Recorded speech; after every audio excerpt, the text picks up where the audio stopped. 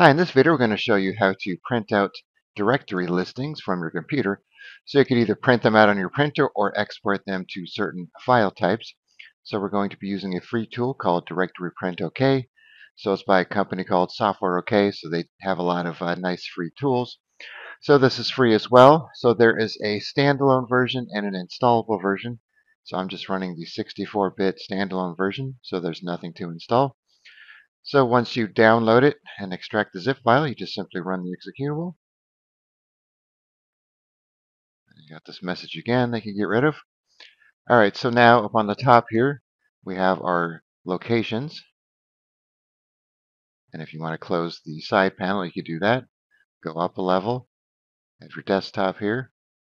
Then over here we have your other drives from a drop down, and then you also have this PC here. Then you have your drives listed here as well. So I have a C and a D and an F drive on this computer.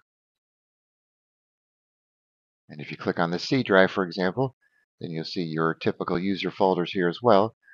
So let's say we're going to go to the Documents folder. So here are all the files and folders within the Documents folder.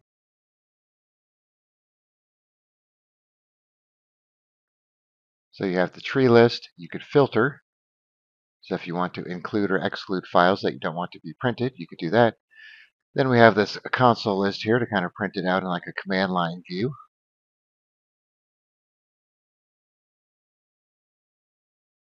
Then we have some other options here. If you want to load and save your configuration, show the grid lines, include files and folders. So it's kind of similar to what we just saw. Show only the folder structure. If you want to refresh it, remove from the list, delete, and then this will expand your levels. So if you're in a folder here, let's say we're here, we want to expand it, 0 through 8 levels or all levels, then we'll do that like so.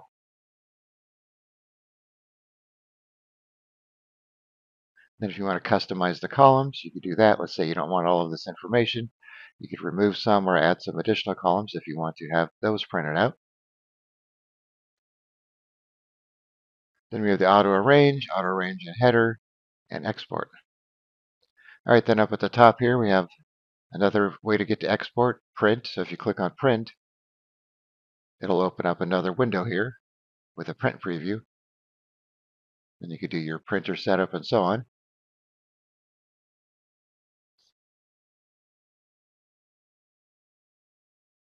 Reposition window, auto start the program, export, which we'll get to in a second, some view options, some window options, some extras here. You want to see, address bar and title bar information. Restart as admin in case you need to do that if you're in a folder that you can't access otherwise. Then we have some info. Then up here we have print again, auto update, and this tells us what folder we're currently on. Right here, that's the one we're just on. Then we have some help, and if you want to zoom in with the magnifier, you could do that. And if you want to clear out the list, you could click this up here. All right, so let's try some of the export options, because some work better than others depending on how many columns you have. All right, so we'll do export. Let's do text file.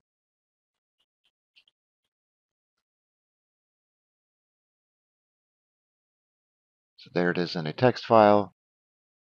So you can see here it's not too easy to read, but if you only had a couple columns, then text file might be okay.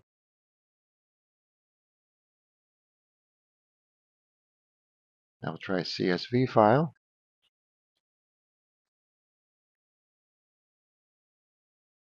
So let's open it up in Excel, and you can see this is not too great as well if you have a lot of information.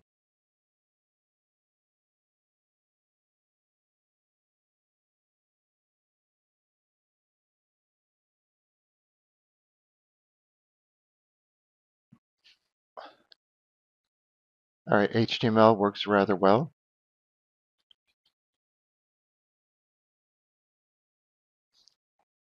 So it just shows you a nice printout view, and then you could print this if you wanted to, or send it to somebody. So if they didn't have the appropriate program to open it, they should be able to open the HTML file.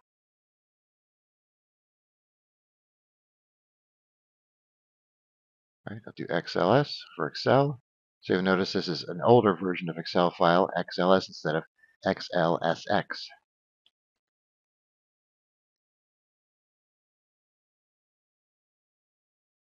So you'll see you have this message about the file format and extension don't match, but you can just say yes to this. And this one actually looks pretty good. Even gives you some headers up there at the top,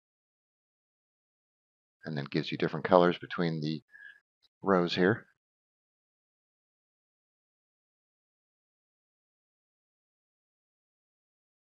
All right, now we'll try it in Word. You'll see this in older Word format as well.